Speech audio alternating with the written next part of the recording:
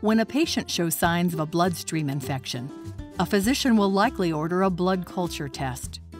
A blood sample is collected in two special bottles, one that fosters the growth of aerobic microbes and the other anaerobic microbes. Any microorganisms present in the sample will grow and return a positive test result, which may inform a diagnosis and trigger antibiotic therapy. However, the clinical value of blood culture testing may be compromised by improper collection technique. For example, if not enough blood is collected, a false negative may occur, allowing the infection to go undiagnosed and antibiotics to be held or discontinued, putting the patient at higher risk of sepsis. Likewise, a positive blood culture result may not indicate a bloodstream infection at all, but rather a false positive due to specimen contamination. Contaminants can come from patient skin, clinician hands, blood culture bottle tops, attachment or detachment of transfer components, an existing intravenous line. In fact, approximately 30% of the patients who test positive do not have a bloodstream infection. Hospitals strive to stay below a 3% false positive blood culture rate, but this goal still allows for far too many events, forcing physicians into a guessing game to decide if the organism discovered is a true threat. Guessing wrong can have terrible consequences. A patient may experience unnecessary stress, longer hospital stays, exposure to unneeded antibiotics, and adverse events. Hospitals absorb the cost of additional staff time, testing, treatment, and extended stays.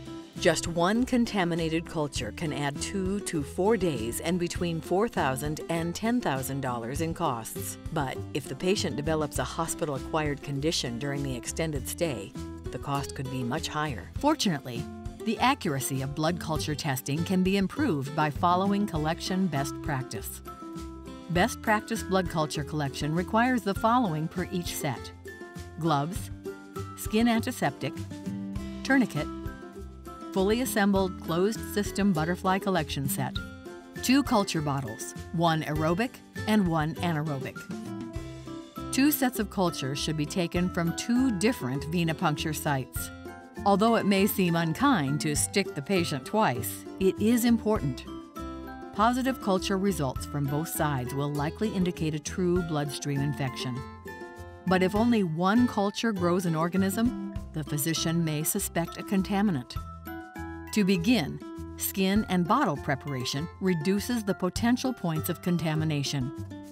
First, disinfect the tops of culture bottles per hospital policy. Next, apply a tourniquet and locate the patient's vein.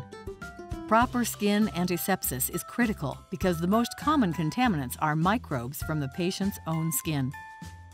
Wash hands and wear clean gloves. Prep the venipuncture site according to hospital policy. Do not repalpate the vein once prepped. Then, perform the venipuncture using a closed system butterfly collection set with a bottle holder. Some patients have veins that are difficult to access and could collapse under the vacuum pressure of a Vacutainer culture bottle. Clinicians avoid this by using a syringe to control the pressure.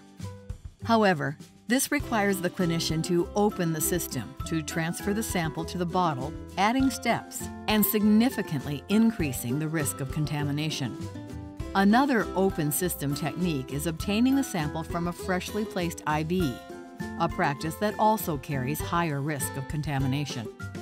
No matter which method is used, fill the aerobic bottle first, then the anaerobic bottle, making sure to fill the bottles to the optimum volumes required per hospital policy to help ensure accurate results. Collect any additional lab vials after completing the blood culture set. After collection, withdraw the butterfly, activating the needle's safety mechanism. Following hospital policy, dress the venipuncture site, dispose of the collection set, and then label, document, and send the specimens to the lab. Now that we have covered the best practice basics, here's a little test. True or false? With best practice compliance, contaminated blood cultures will disappear. False. Unfortunately, skin antisepsis does not eliminate contamination from skin microbes. As many as 20% of skin microbes are unaffected by antisepsis. During venipuncture, the needle traps a minute core of dermis, and if microbes are present, they are given a straight line into the culture bottle. A blood culture collection set that uses passive flash technology sends the initial flow of blood and contaminants therein into a U-shaped side channel. When the collection bottle is attached, the specimen flows from the vein to the bottle in a closed system through the sampling channel into the bottle. When necessary, flash technology can be used with a syringe or used to draw blood from a fresh IV. Clinical studies have shown that use of flash technology can reduce contaminated blood cultures by more than 80%. Blood culture collection best practice compliance, combined with passive closed-system flash technology, can dramatically improve the clinical value of blood culture testing, leading to more effective and lower-cost treatment of patients.